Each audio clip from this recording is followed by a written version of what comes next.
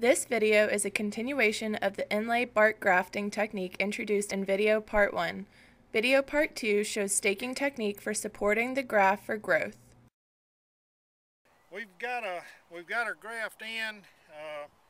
We left these limbs here. We're going to cut these back as this begins to grow. But we will need to stake these grafts to keep them from blowing out. And to do that, you can just take a tomato stake and just put it up beside the tree, just like you'd stake a tomato. We're not putting it in the ground, but we're gonna attach it to the tree. Jerry, could you help me with this a little bit? All right, we're gonna go around it twice. All you need is just something to hold it. And then we're gonna come up here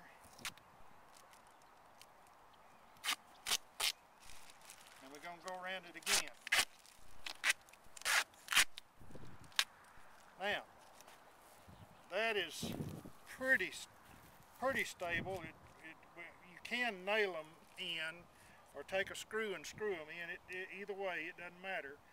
But all you're doing is you're providing some support for these grafts when they begin to grow, because they're going to grow real profusely.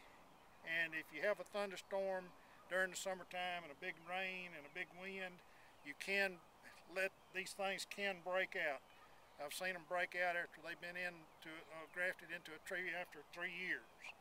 So what he's going to do, he's going to just take a little grafting tape as these grow along, and he's just going to kind of stake them just like you would a tomato.